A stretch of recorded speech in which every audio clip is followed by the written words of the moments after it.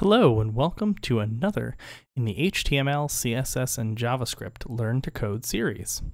Today we are going to be going through the Connect 4 example. All of the examples that I talk through in all of my videos are available on a GitHub repository, and you can find them all. This is the repository here. I will have links down below, but you can find this in the JavaScripts folder. And then it is the connect4.html, and that is the single file that includes all the CSS, JavaScript, and HTML for this example. So Connect 4 is a fairly popular, well-known children's game or game that children tend to play. And it goes by having alternating players. And the first player drops one of their tokens into the board here. And the next player drops their token, and their token falls. And the goal is to get 4 in a row. So this is a working version of it. It starts with the red player. Now it's the blue player's turn. So the blue player drops, then the red player, and then the blue, and the red, and it keeps going until someone has 4 in a row. So you can have 4 in a line here. You can have 4 going up and down, and you can have 4 going in a diagonal direction. So that is how it works and what it looks like. This is not a very flashy version. As you see, there was no animation. It kind of just fell to the bottom. But the goal was to keep it as simple as possible so that it was as easy to understand and you can get advanced as you'd like. So let's jump into the code.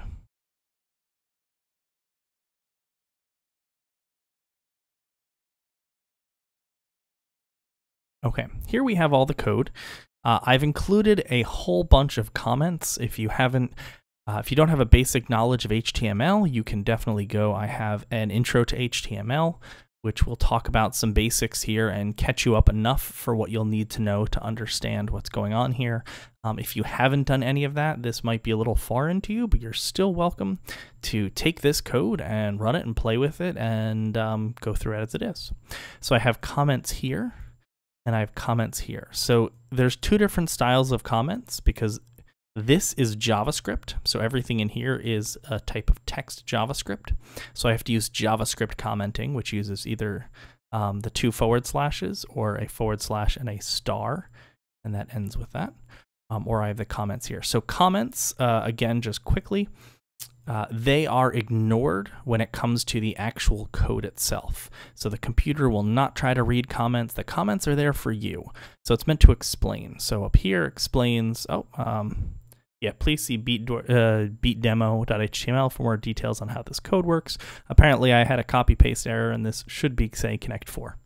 All right, so I've got my HTML here. I have all my comments. I have a lot of comments. You normally won't see this much comments, but since this is a learning example, I wanted to include as much as I possibly could. As you can see, it's just lots and lots of comments. So all the JavaScript is up here. It is often good form to take all your JavaScript and put it in a different file. Functionally, it does not change anything. But it is easier to maintain. I have put everything in a single file to make it easier to learn, and so that if you wanted to pass that file around or copy it or make changes, you can easily do that without having to worry about which JavaScript files and CSS files go with what. There's some additional formatting here, so these lines that show you where you have an opening and closing braces, and all of that. This is all done through my text editor, which is Notepad++, which I will leave a link to in the description as well. So we have the end of our script, then we have our style tag. So this is the CSS for the game here. And then we have our actual HTML. So we've got our body, we've got our header. So our header says Connect 4. We have the instructions, and then we have the game itself. So we have a button that is begin game, and on click, it begins the game. So it runs this function begin game. So we will get to that first, but let's get through the rest of the HTML. So then we have the game board, and we have game info. So game info we're going to use to populate with the game specific information. Switch back. So our game info is right here. So current player is player 2, and they are blue. This is our game info. We had our button, and then as we said, we had our header and our descriptions. And then we go down to our game table. So our game table is where our game is going to take place. Now, this game, as you can see, because it's very, essentially it is a table. It's a grid of spaces. So the easiest way to represent that is with a table. You could do it with divs. There's no one right way to do things. But this was the way I chose to do this. And I have a bunch of buttons here, and this one calls function drop with the parameter 0. So we have the same function, and the only thing that's changing is the drop. So that tells us which row we're going to be or which column, sorry, we're going to be dropping down into. And then I have a lot of comments, so I'm not going to read through them. But this generates the board for us. So if I go back to the board, we see 1, 2, 3, 4, 5, 6, 7. We have 7 columns and 1, 2, 3, 4, 5, 6 rows. So instead of writing 7 times 6 amount of HTML for each table row and table data, what I have done is programmatically write that. So I have 2 for loops. So I have a for loop here. So var row equals 0, and row is less than or equal to 5, and row plus plus. And then I have inside here columns. So this is going to go 6 times, because 0 to 5 is 6 numbers because it has 0. And 0 to 6 is 7 times. So we're going to have 7 table data, so 7 columns, and then rows. And this is going to dynamically write the row and the column. And that's going to write, so this is actually using JavaScript to write HTML. So I'm not going to go into this too much in depth because I have, again, the comments, and I want to more talk about the game code and the game logic. But you can play with this. The one thing I do want to talk about is the use of 0. So I could have here said from row 1 to row 6. And that might be a little more human obvious. But in JavaScript, everything starts at 0. So when you have an array, which is a collection, a variable that holds holds different values at different positions, everything starts at 0. So it is easier to start everything at 0 than it is to remember where you've started things at 1 and where you haven't. So it's kind of just one of those things that at first can be really kind of complicated to wrap your head around for some people. I know for me, especially because I come from other programming languages where that is not the case. But 0 is where most numbering things start, especially in JavaScript. So that's why I started with 0. And just to go through a for loop, because we're going to have them later, but well, it's here and a little more obvious. So a for loop has 3 parameters. The first is you get a chance to define a variable and say, this is what I want. So for variable, so we're creating a variable, we're naming it row, and then we're assigning it a value of 0. So it starts at 0. Then we have our condition. So our condition will run this loop as long as this is true.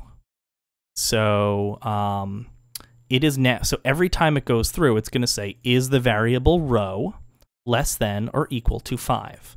So let's just go through a simple basic first case. So it starts and we go for, okay, create the variable row, make it equal to 0. Is row, which is now equal to 0, less than or equal to 5? Yes, that's true. Okay, great. So go through everything. So it's going to go through and it's going to run all this code. Then it goes back up to the top and it says, okay, I finished the code. Now what? So what we're going to do is take our row and then we're going to take our row and we're going to do something called an increment. So we're going to increment the value of row, which means add 1. So this is the equivalent to writing row equals row plus 1. But as you see, row plus plus is less characters and is a little simpler to read once you know what it stands for. You can also do minus minus. So if you wanted to make the value less, you just do row minus minus. All right, so row plus plus means row is equals 1. So now we go through here again. So row is 1. Is 1 less than or equal to 5? Yes, it is. Okay, do it again. Now row plus plus, row is 2. Do it again. Row is 3. Do it again. Row is 4. Row is 5. Row is 6. Is 6 less than or equal to 5? Nope. Nope, it's not. All right. Continue on and go to the next thing.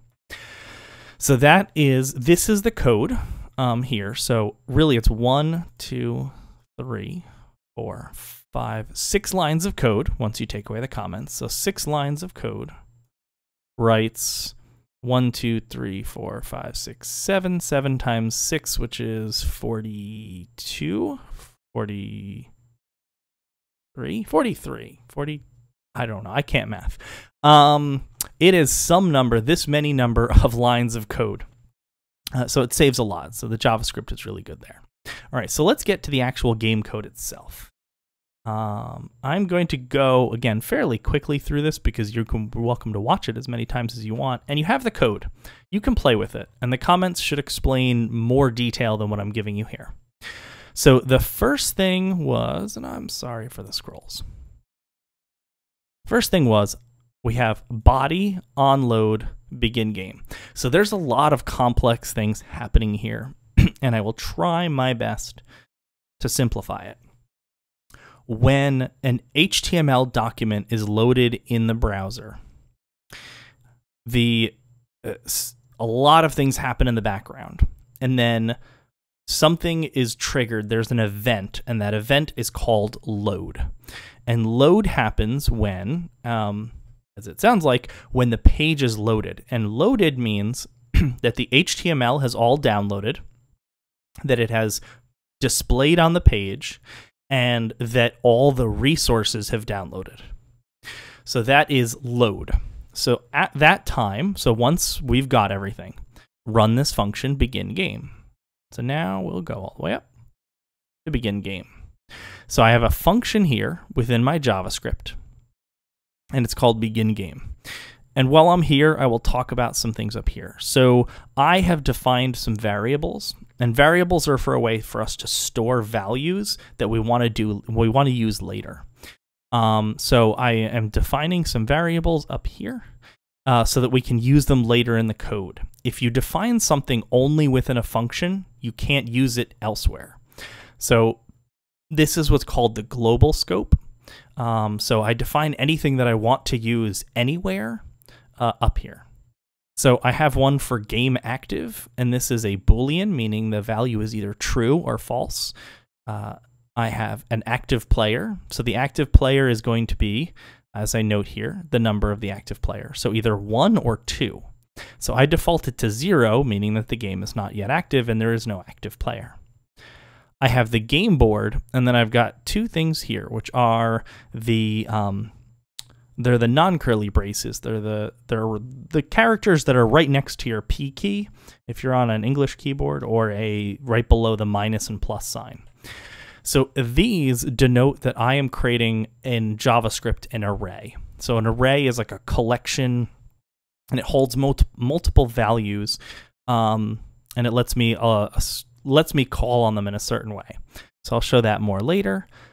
Player color is also an array. And then for player color, so I have player color 1 is going to be red, and player color 2 is going to be blue. So you can change this. You could make it green. You can make it however. You'll see later how that works. So now if we go into begin game, again, a lot of comments here. I'm trying my best to explain not only what I'm doing within the programming language, but what I'm doing within the game itself. So if we try to run this function and the game is currently active. So if game active double equals true, return false. Now something, because this is my first JavaScript tutorial that I'm going to talk about, is what is the difference between equal and double equal? So I could do this, game active equals true.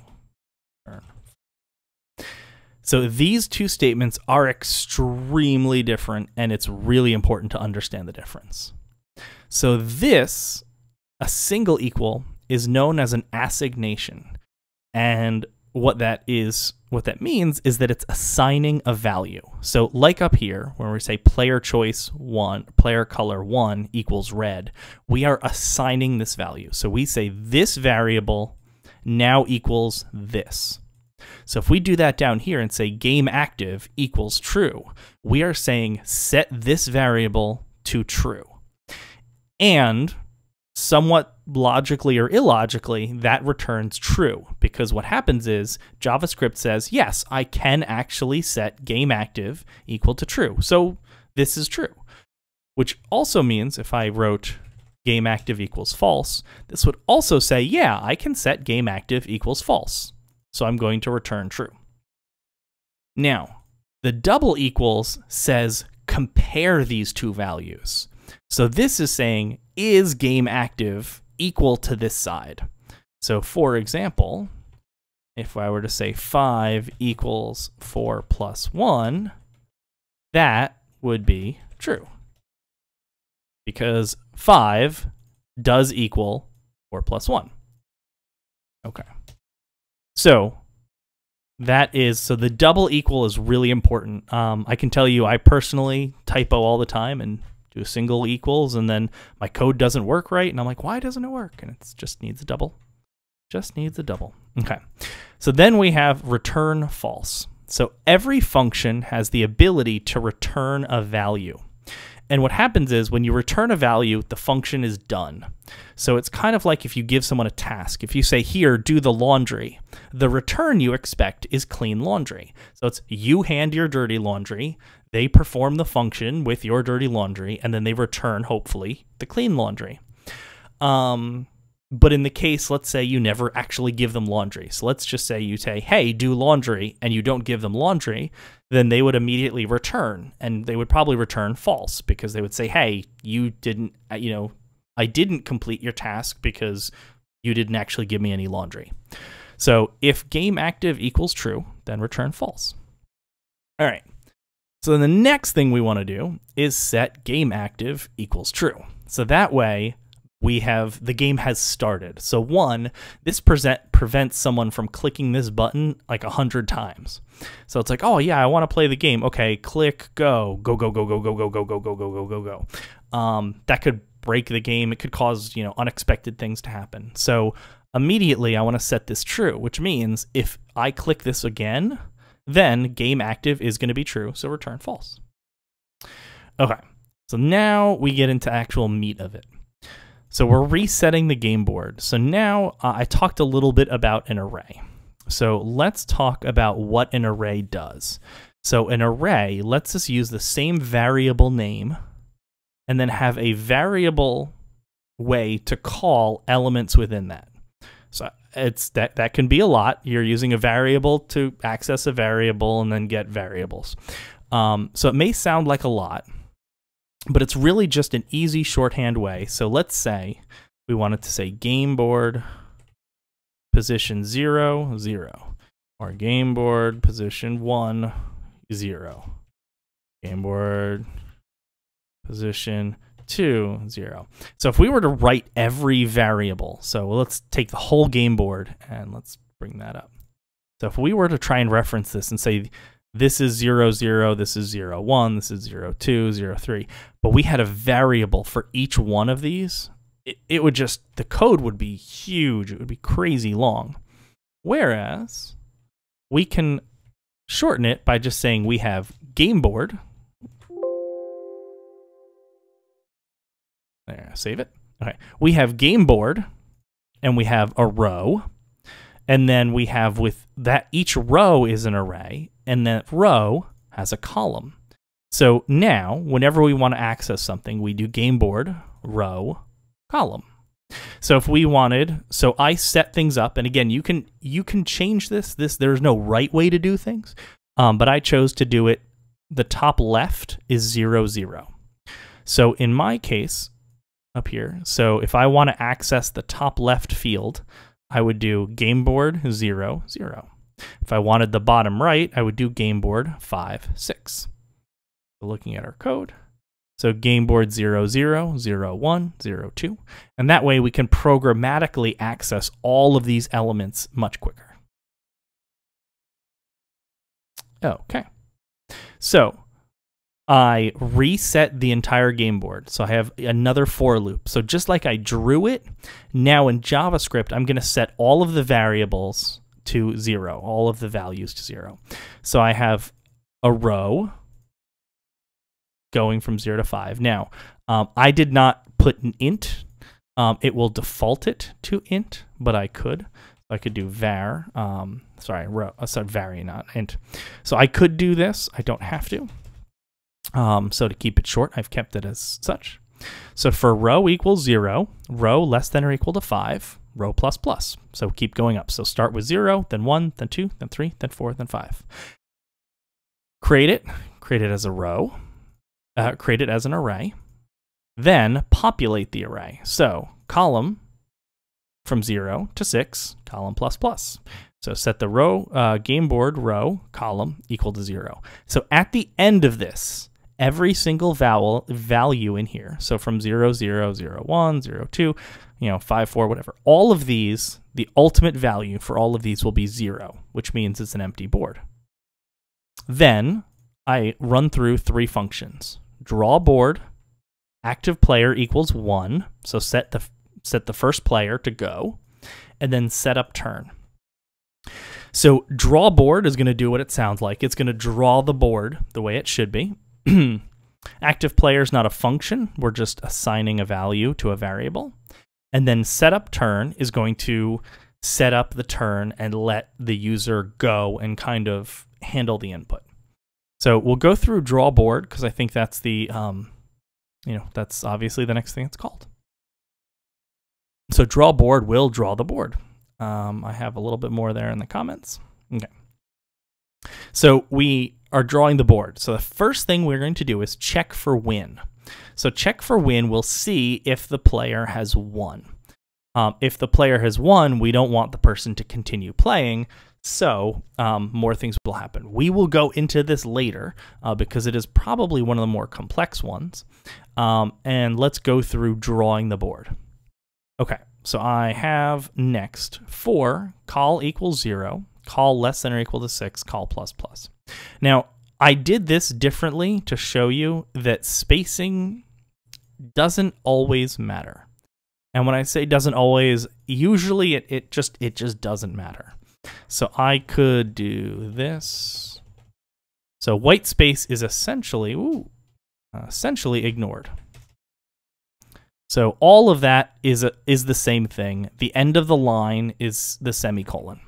So I could also draw this like this if I wanted, but this would be just taking up a lot of space. So that's why it's not standard to do that.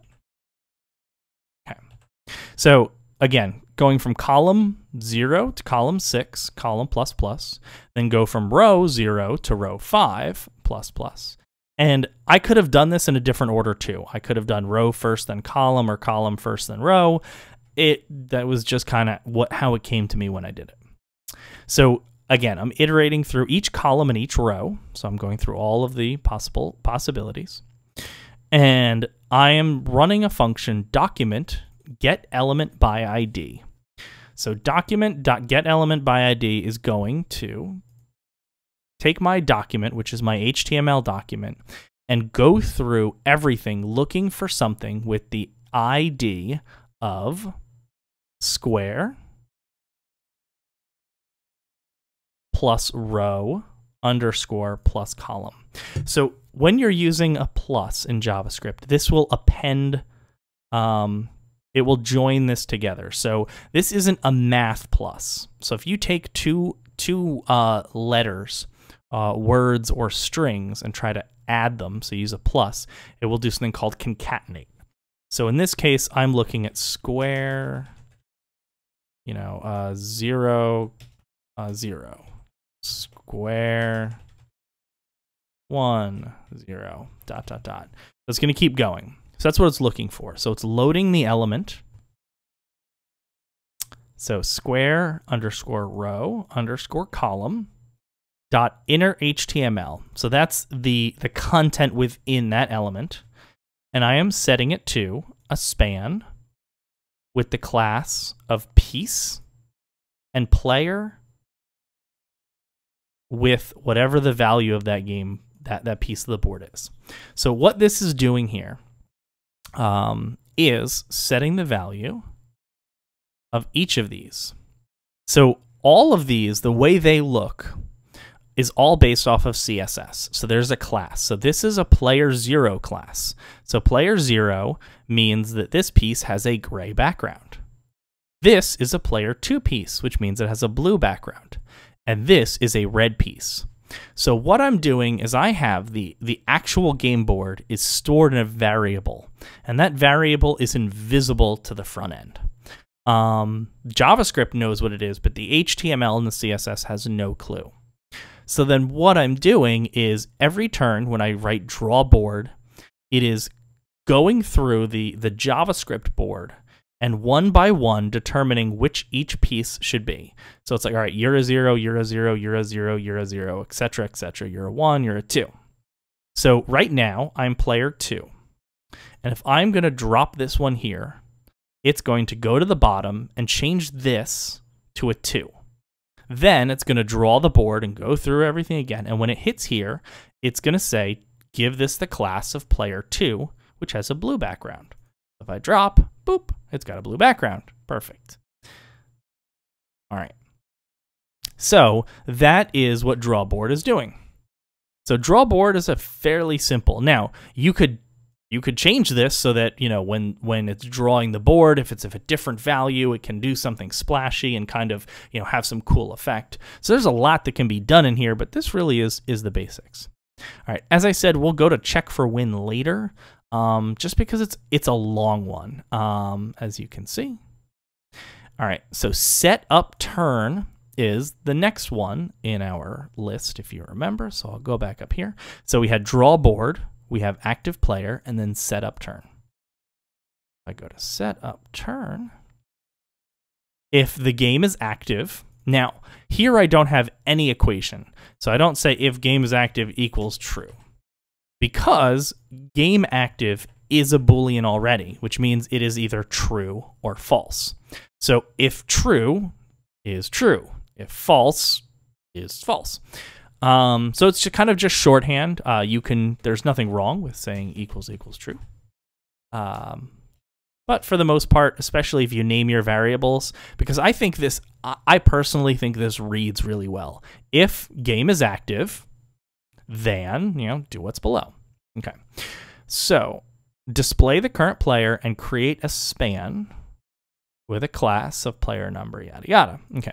So document.getElementID by ID. So same thing as we were doing by before. Inner HTML. So we are setting the value for that div or that span. So current player is player plus active player. So active player is our variable that is a number. It is 1 or 2. And then we create a little span, which has the class of player, active player, as the class of active player. And we show the player color, active player. So player color, active player, we set above as being either red or blue. If I quickly switch over, we can see current player, player 1. So that's the variable. And then player 1 is red. So if I drop 1, so I play that move, it updates it and says current player, player 2 is blue. Okay, so now that's it for our loop. So at this point, our program is sitting and waiting. So right now, there is no computation. There is nothing happening at all. Everything's just sitting there being fine, hunky-dory. So that's where these buttons come in. So we have drop, drop, drop, drop, drop, drop, drop. So if we go back and take a look at the HTML that we generated all the way at the bottom. So we had the table header. And the table headers had a button, on click, drop 0. So now let's look into that function. So when you click this button, so on click, we are going to drop and then pass in the parameter 0. So I'm going to take a look here. All right, so drop will add a piece to the lowest available in the column. So function drop and then we're passing in the column. So as I said, we had a parameter. So this is drop 0, drop 1, 2, 3, 4, 5, 6. So that will tell you what column we're dropping it into. All right, so now what we need to do logically for this game is we need to find the first free available space. So you want to start from the top and work your way down until you find a piece that has something in it, and then you want to go to the one above that. So what we're going to do here is or you can go the other way around, which is what I've done, which is start from the bottom and look for the first empty row. So as I said, as I've said before, there's no wrong or right, or there's not one right way to do something. So if we look for the lowest point in this row, it's open. The opposite of our loop above, as we're going to start from the bottom. So for row equals 5, so we start row equals 5. Row is greater than or equal to 0. Row minus minus. So now, again, we're using the minus minus. So what we're doing is we're checking game board, row, column, equals 0. So 0 is not owned by any player. So if we find that, then game board, row, column, equals active player. So set that to the active player. Draw the board, and switch player. So if the active player is equal to 1, so if the active player is 1, set the active player to 2. Else, so if this condition, if this is not true, what should we do? We'll do this. So there's a different way to write this that is shorter. I don't want to call it cleaner because if you have never seen it before, it is really, really hard to kind of grasp around. And it's called a tertiary assignation. But what I can do here is I could, because you might see this around, which is why I'm writing it. Active player equals 1, 2, 1. This is how you do it in PHP. I forget how to do it in JavaScript. I think it's similar, but it basically, this code can be rewritten as this. I think this in some cases can be much more confusing, but what it's doing is saying set active player equal to, well, if active player is 1, then do it 2, otherwise 1. You might see this if you see things that look like this, then what you're looking at a tertiary. Or trinary, not tertiary. My apologies. It's a trinary. So you're looking at a trinary. I wouldn't worry about it, but I'm just mentioning it because you might see it. All right. So we set the board to the current player. We change the current player, and then we set up the turn. So setting up the turn says, all right, now, next person can go. So the last piece is then checking to see, have you won the game? So this has a lot of code, but is actually somewhat, it's a lot of code in the sheer sense that you just need to have a lot of code. Because there's a few ways that the person can win. So let's quickly recap that. So a person can win having 4 in a row, left and right. They can have 4 in a row up and down, and they can have 4 in a row in a diagonal. So if you're in a diagonal, you can't possibly win. There's certain areas of the board, so a diagonal down can't win starting here, and they can't win starting here because there's only 3. If you're trying to win upward, you can't win here, can't win here, can't win here. So there's certain circumstances where you want to know where your height and your where to best check. So I've just done a lot of math and a lot of thinking and a lot of trial and error to get it to work. But ultimately, I've come up with this set of instructions. You can probably come up with something cleaner, and if you do, please leave the code in the comments. I would love to add it to the code base, but this is what I came up with. So first off, we have to check for each player. So for I equals 1, I is less than or equal to 2, I plus plus. So I do realize that this, this really is just essentially running through a loop twice, and this can be written differently, but this is kind of how I did it. So check for each player. So for column equals 0, column less than or equal to 2, column plus plus. So in this case, we're checking left to right. So when you check left to right, you only have to check 0, 1, and 2, because if you start, or 0, 1, 2, and 3, because if you start here at 4, you just can't have enough to have 4 in a row. So I have from row 0 to 5, and I might have messed that up. I might not be going far enough to check. So yeah, so there's bugs, definitely, and that's okay. So check the game board and go through and check here. Check the column, check the row and column plus 1, and the row and column plus 2, and the row and column plus 3. So go from column all the way. So column 0, 1, 2, and I think I need to make that 3. So let's save that, and let's just quick test.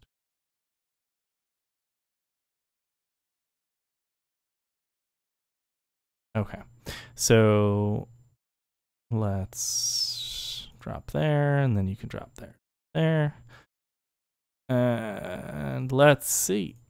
Okay, so that one does work. Okay, so I did need to add 1 to it. Okay, so in this case, bam, it's showing the winner is 1.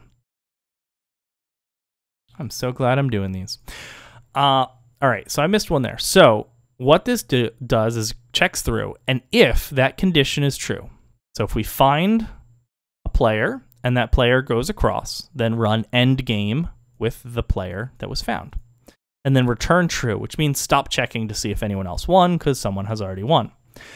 So now we do the exact same concept, again, with a different set of information. So here again, both players, we're going from column 0 to column 6 because we have all the possible columns that can look, and we look straight down. So from row 0 to 2, we check, and then we add to the row. So row plus 1, row plus 2, and row plus 3. Then we check a diagonal down. So this is all the same code. The only thing that's changing is the columns and row ranges that I'm choosing to check, and this code here. So I'm checking, in this case, plus and plus means going down in a diagonal. If it's just plus and staying the same, it's checking up and down. And then I check the diagonal up. So that would be row minus and column plus. So that would be that. So I check those 4. So then we look at our final function, which is function end game, and then I pass in the parameter winning player. So active game equals false. So the game is done, which means that we have the ability to start the game over. And then document.getElementById, the game info, so my game info place. And the inner HTML is winner, winning player number. All right, and the last piece I'm going to go through is the CSS. Before doing so, I want to say a few things. I have rushed through this, and there's a lot to it, especially if this is your first time seeing JavaScript or this is kind of your first time trying to really dig in and learn. Just play. That is how I learned, and I'm not saying that I've figured it all out, but JavaScript is fairly forgiving in the sense that, you know, you've got a backup of all the code. So if you completely mess something up and it's not working, just go download it again. This is easy to tweak. This is easy to play with. You can add rows. You can take columns away. You're kind of free. It doesn't cost any money to download this. You have a web browser if you're watching this. So just, you know, feel free to play, and you don't have to understand how everything works to get this to work. For example, document.getElementById and understanding onload. I didn't understand those concepts until 5 years into actual programming. And when I was like a mid-level developer, did I truly understand how they worked? But the fact that I knew they worked and I could copy and paste and kind of write some code, that's all that you need in most cases. So don't be intimidated if there's things that kind of went too fast, or if there's something you don't understand. if it works, then it's okay. And if it doesn't work, then just, you know, play with something until it does work or go back. As you've seen, this is a fully working example. All right, so the last things I want to touch on is just the style. So the body, I've added some padding. I added 8 pixels of padding to the top and bottom and 16 to the left and right. And that just makes it look a little bit nicer.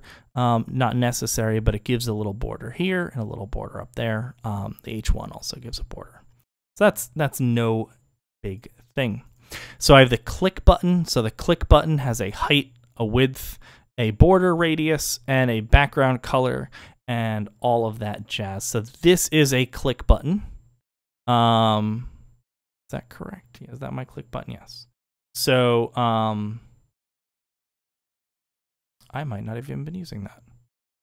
Yeah, I was originally going to have this here, so I'm not even using the click button. So you could ignore that. All right. So make each piece square. So I have a piece. So each item here is a piece. So each of these is a piece. So first I have the default stylings to make it look like a button, or make it look like you know, a round piece in the actual board. So the height and width are 32 pixels, which makes it square. Display is block. This makes it so that even though there's no content inside it, it still manages to have a height and width.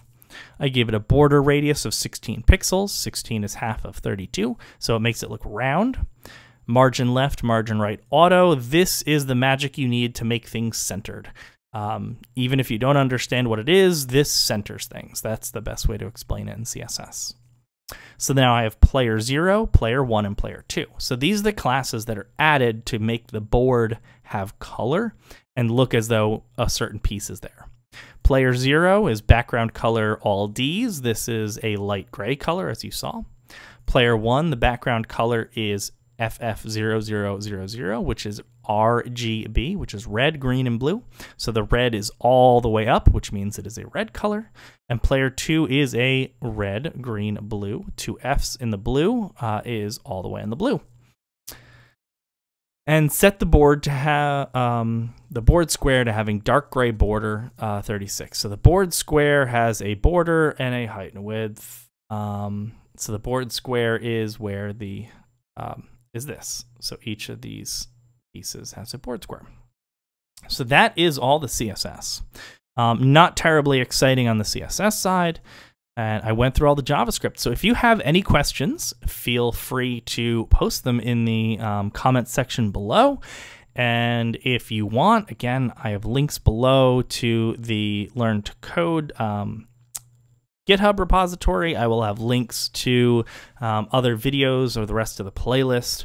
But yeah, thank you so much for listening, and I hope this helps, and give it a download, give it a try, and if you make something neat with it, post a link as well, or post the code. I'd love to see what you do. All right, thanks. Bye.